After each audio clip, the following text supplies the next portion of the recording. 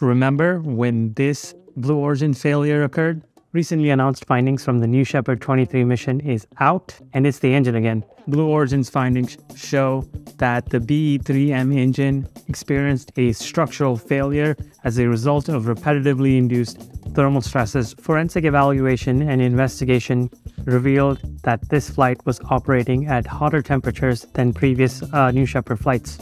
Clear evidence of these hot streaks was visible when Blue Origin found pieces of their engine hardware near the crash site, and the location of where those hot streaks were present in the crashed hardware was identical to what they recreated in their experimentation. So what's next for Blue Origin?